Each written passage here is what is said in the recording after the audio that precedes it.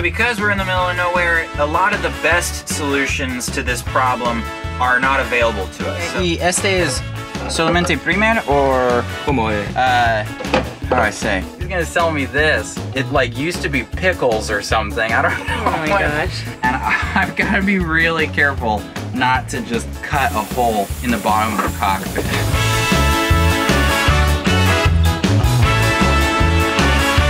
Previously on Project Atticus. After spending 3 years refitting our fixer-upper sailboat, we left the United States with only $2,000 and the goal of working while we cruised. We made it as far as Isla Mujeres, Mexico, before we ran out of money and had to find work. For the next year, we did freelance boat repair jobs until we saved up enough cash to cast the lines and sail south to explore the Western Caribbean. For the past couple months, we've been working hard on boat projects in Bocas del Toro, Panama, to prepare Atticus for her biggest challenge yet, crossing the Pacific Ocean. All right, good morning.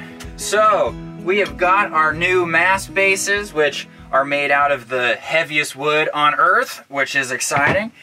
So the next step is going to be to take our old mast heels and reinstall them into our mast extrusions. My plan today was to just lather this bad boy up in Lanacoat, which is basically just like a real greasy substance. And I started chatting with a couple of riggers and people who have been working on boats for a long time. And they started to really impress on me that this aluminum, it's completely lost its anodizing. And it could potentially start corroding a lot, you know, in just the next couple of years. Sounds like I should probably take some more aggressive steps to try to mitigate the potential corrosion. So because we're in the middle of nowhere, a lot of the best solutions to this problem are not available to us. So, you know, we could have it re-anodized. We could bead blast it to prep the surface without contaminating it, and then prime it and paint it.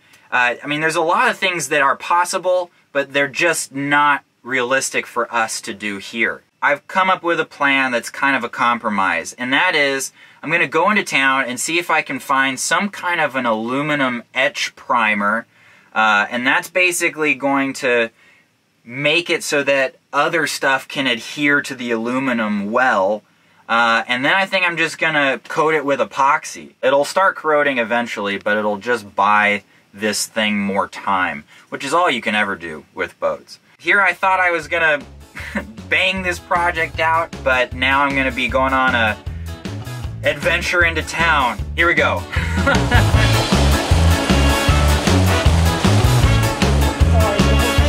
Okay, here we go, first hardware store, fingers crossed.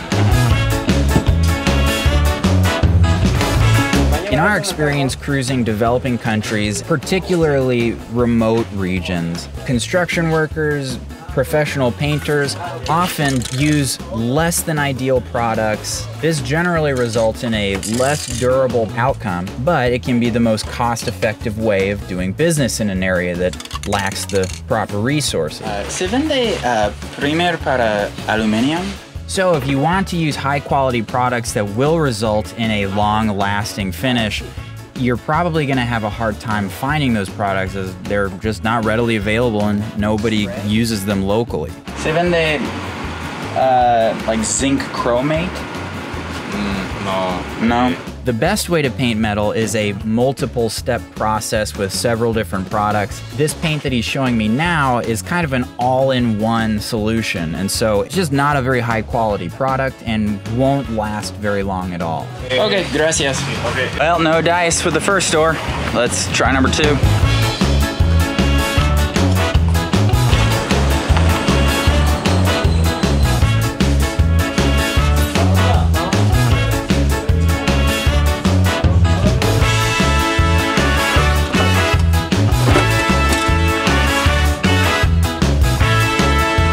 Estoy buscando primer para aluminum, metal.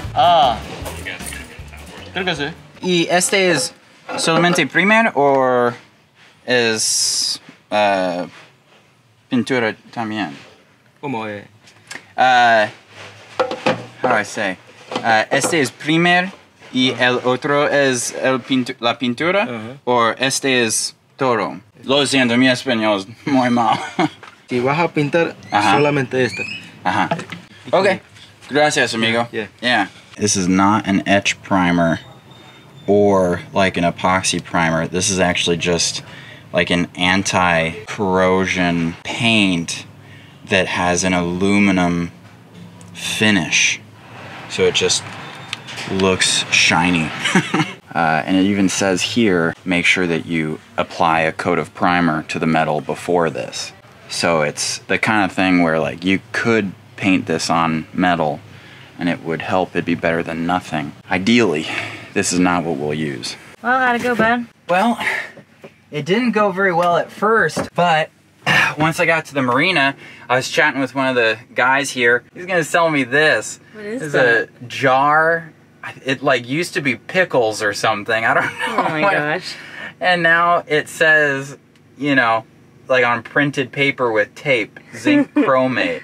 Well, at least it's labeled. Primer yellow for industrial use only. Huh. Anyway, so And how old is it? he said it was like 9 months old, I think. Huh. So it's not new. Anyway, I'm gonna stir this thing up and see if it's still liquid, first of all. And if so, I mean, I might just give it a go and just kind of brush it on. I just hope it's actually zinc chromate and not mustard. Because it kind of looks like it could be.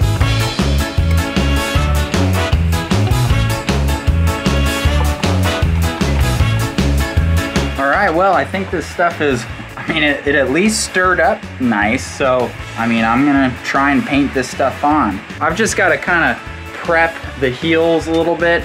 I'm gonna scrub them real good with a kind of a metal Scotch-Brite pad, as well as really clean them up with some acetone. So yeah, let's scrub these bad boys.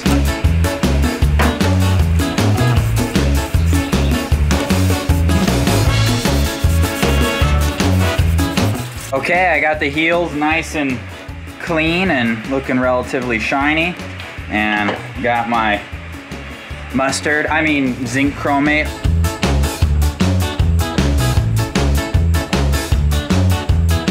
All right, so I got the zinc chromate primer on. I think that this is a zinc chromate primer, as in that it's actually like a primer paint designed to go on relatively thick, unlike the sprayable zinc chromate, which is supposed to go on real thin, and then you put a primer on top of that. So at the end of the day, we're doing what we can, right? There's things that would be better, but we're doing what we can, and I think these are gonna last a long time. All right, good morning. Well, man, yesterday I just did not get nearly as much done as I wanted to. I spent most of the day yesterday just researching what options we had, and then talking to different people and thinking about one option and then changing my plans. In our first refit, I realized that 80–90% of any job is prep.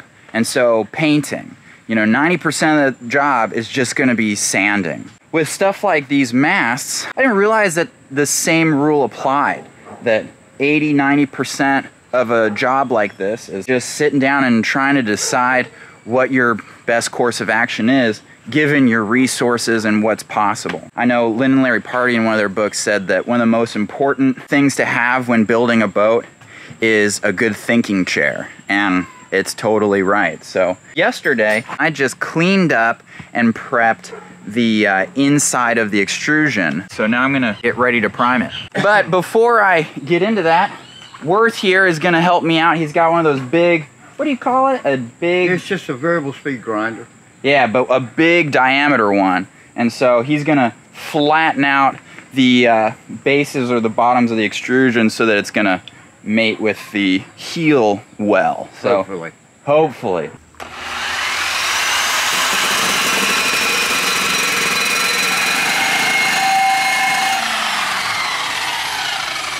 Well, thanks, Worth. I really appreciate it. Yeah, no problem.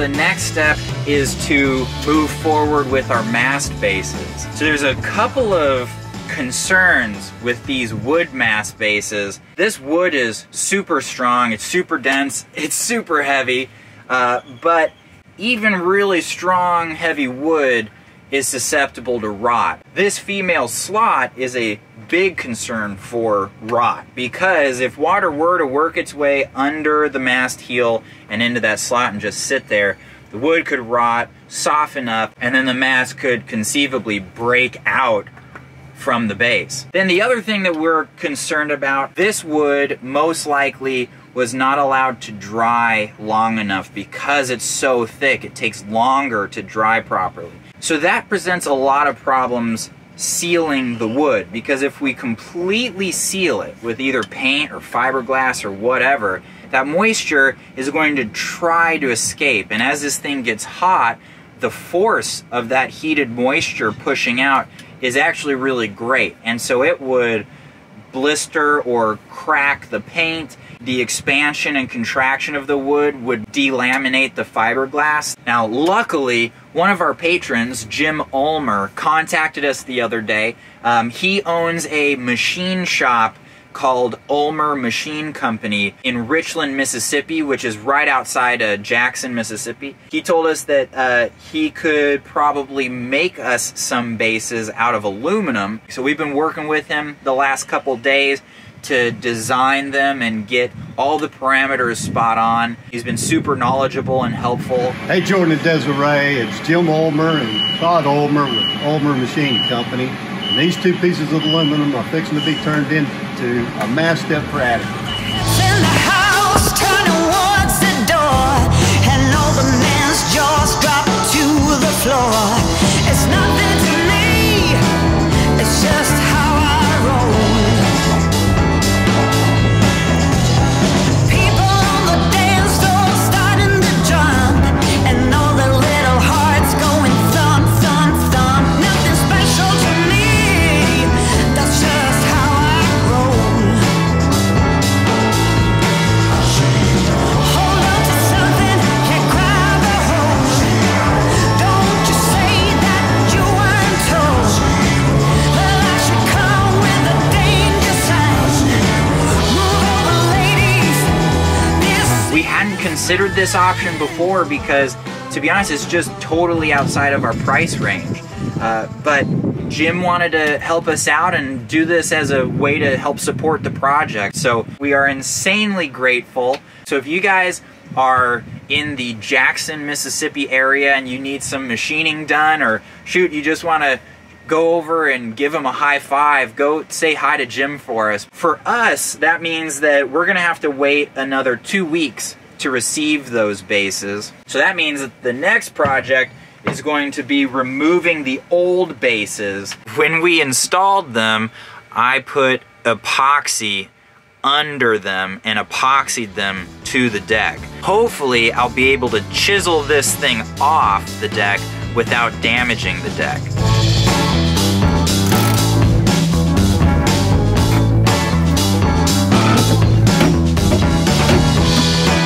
Alright, so just the hammer and the chisel isn't gonna do it, and I had a feeling that that would be the case. So, it's time to bring out the big guns. I've gotta be really careful not to just cut a hole in the bottom of the cockpit.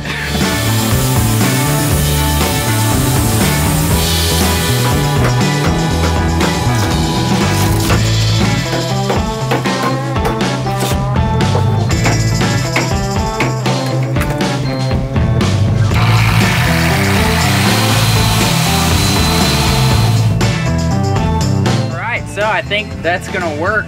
We're pretty much ready for the new mast bases. So I've just gotta clean up all this fiberglass, and oh man, I'm starting to itch. It's been a while since I've got that fiberglass itch.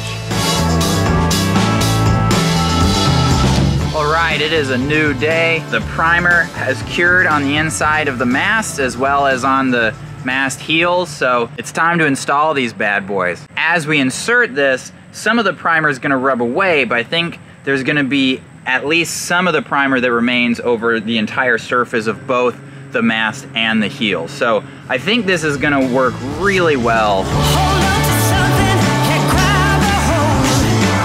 Don't you say that you weren't told. Well, I should come with a danger sign. Move over, ladies, this is mine.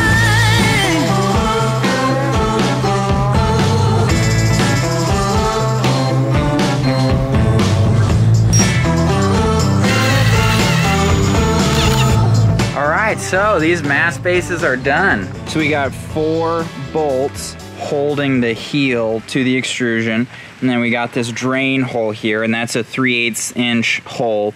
So that way, whenever we rinse or wash the boat, I can just flush the inside real good pretty regularly. We've been doing this for a couple years now, and big projects like this still get me really worked up. You know, I was terrified to cut the bases off the mast and make the whole rig shorter, and I mean, it seemed like such a daunting, complex problem. And I heard a quote the other day that I really liked, that problems appear bigger than they really are when you're right up next to them, when you're real close to them. I think something that I'm realizing is that there's just about no problem on a boat that you can't solve if you just take a step back, give yourself a minute, really think about the issue, try and get advice from people that know more than you or who have been through the same thing.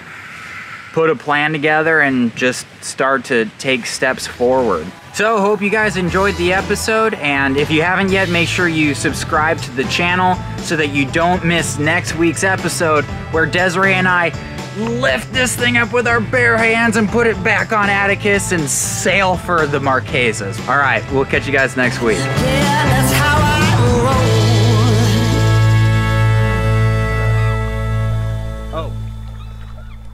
Hey guys, hope you enjoyed this week's episode. We wanted to thank some of our deckhand level patrons. So we've got Danny and Sarah Morris, Juan and Iris Riva, Hugh Van Dyne, Michael and Maureen Price, Bruce Obenor, and Bernd Hackstein. We've also got Toby David Duncan and Think Travel Eat, Captain Susan Smith and Seth Lakowski, Toby Vanderbeek and Courtney Rennie, and last but not least, Marguerite Cashman.